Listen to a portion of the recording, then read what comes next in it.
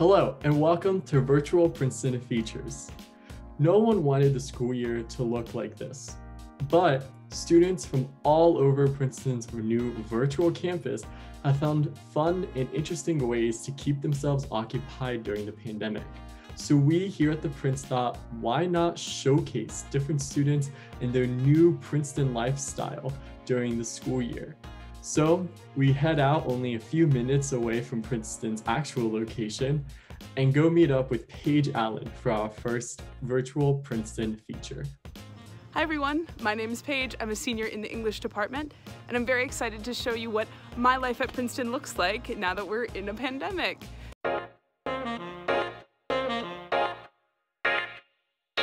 Hi everyone, my name is Paige. I'm a senior in the English department, also getting certificates in creative writing, humanistic studies, theater, and music theater. I'm super excited to be on the vlog today and to share a little bit about what virtual Princeton looks like for me. So obviously, a lot has changed. There's a lot less movement in a day. I feel like I'm just more confined, so trying to get my body moving. I didn't realize how much I walk between spaces on campus until I was no longer doing it. I also miss kind of the spontaneous interactions. Like, it's much harder to kind of like just have casual conversations with people or run into someone because we're not doing that. So I miss a lot of that. And I miss, you know, as someone who does a lot of theater, live theater is not a thing right now. So I miss like large group activities in that capacity, miss people, all the in-person stuff. I'm living with 5 other people in a house off campus. It's about a 35-minute walk from Princeton's campus, so not right next door, but in suburban Princeton. In our house, it's 5 seniors and 1 sophomore. We're a lot of close friends, and it's been just like it's a really cute, really beautiful house that we were really lucky to get kind of early in the process, because since seniors weren't going to be invited back to campus, and we knew that pretty early, we were planning this kind of earlier in the summer compared to the kind of last minute decision that left a lot of first years and juniors kind of in the lurch about housing. But I'm used to kind of being an only child, so this is definitely like more people than I've lived with before. I have a single room in our house, so that's really nice because I think I get to still kind of have my own space. But I've really enjoyed, like, especially since in this pandemic, we don't get those kind of casual conversations or just like human interaction while you're in the middle of doing something else.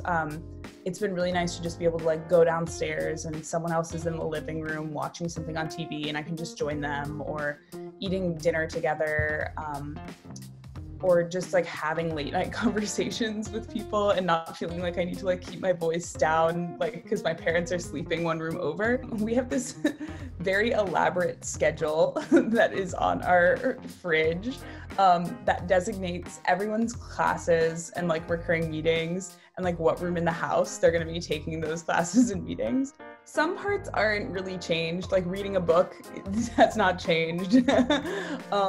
But I think the biggest thing is not kind of having those designated spaces to do work. Like, we've done our best to kind of recreate that here in this house, but I still often feel like I wish I could like go to Firestone or go to a library where I could really just like go there. That could be my workspace where I study, I do my essay, I get my work done, and then leave that and leave that space and go somewhere else. And I think that's been the hardest part. I lived kind of with my parents at home over the summer, and all of that was my bedroom, like felt like it was like all of those spaces in one. And I think that's the most difficult part about this like virtual studying. I'm writing a senior thesis with the creative writing program. So it's a collection of short stories. I started it over the summer because creative writing has some pretty stringent early deadlines. We had to have in like a chunk of work kind of by August, ideally by the end of August. So I have started it. How much work is actually getting done is a whole other story. Like I said at the beginning, I'm a theater and music theater certificate student. And so my theater thesis this year is putting on a production of a new play by Emma Watkins, who is a class of 2018 grad from Princeton. I feel like so over the moon and lucky to be living in this house with these people because we all are theater people. We did not design this house in order to do our senior thesis, but it very quickly became apparent that the best plan for us to do our thesis was, instead of doing it over Zoom, to be doing it in this house with these people. So me and another senior girl, Eliana, who is directing it, proposed this show, and it's a new play about a woman named Charlotte Guest who lived in the Victorian era in Wales and became the first person to translate this collection of ancient Welsh stories into English. So the play kind of follows her life and follows the characters of the story that she's translating as they interact with her. It's super fun. A lot of like acrobatics and magic and transformations and stuff. Now, I'm sure that other wives elsewhere are more interested in rattling off bits of the Bible or passages on road throwing. I love like dining hall life. I know that the food is not always the greatest, but like the ease of being able to just walk into a dining hall and like load up on whatever you want. It's sad to lose that for sure. In our house, everybody kind of has different eating restrictions and eating styles. We've been mainly making vegan food because it's easiest to kind of like go to the vegan and have maybe like a few things that are non-vegan for the non-vegans. And I've actually really enjoyed that because that's not something that I normally eat. I didn't kind of like grow up eating vegan food. So I'm kind of like learning new ways of like cooking things, learning new ways of new types of food from different cultures. We have been getting some takeout too when we're just kind of like tired and not in the mood. We've been getting takeout. I am the president of Princeton University Players, Princeton's only entirely student-run musical theater group. So not everyone gets to live in a house of people that are putting on a show. A lot of people are not doing that. So we at PUP have been really trying to figure out how virtual theater works. The same goes for all of the student theater groups on campus. So I'm involved in a virtual, a podcast production of As You Like It that Theater On Team is putting on.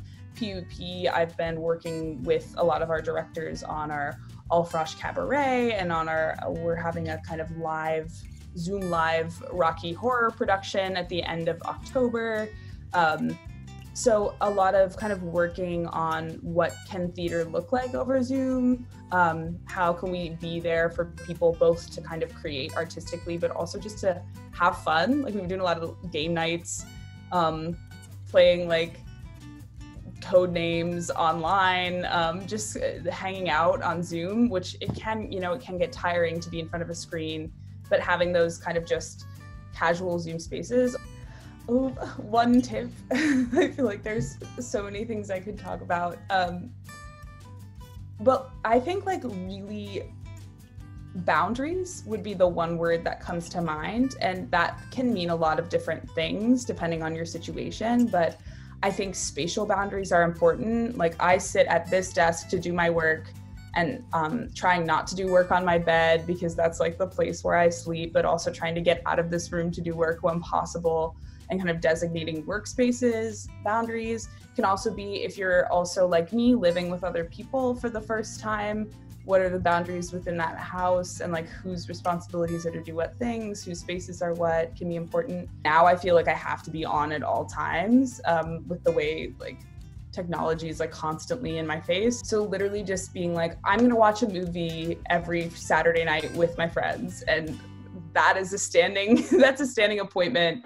That has to happen, kind of tricking myself into like viewing it as like an obligation when it's really just like, this is fun time, giving yourself time to breathe, going on a walk. And if you need to like really, really value and protect your time to just be by yourself or doing fun things with your friends.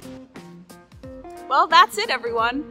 Thanks for tuning into this vlog. I hope you enjoyed hearing a little about me and what virtual Princeton looks like for me. Tune in next time for another vlog by another student through the Daily Prince, telling you about what virtual Princeton looks like for them. Stay safe.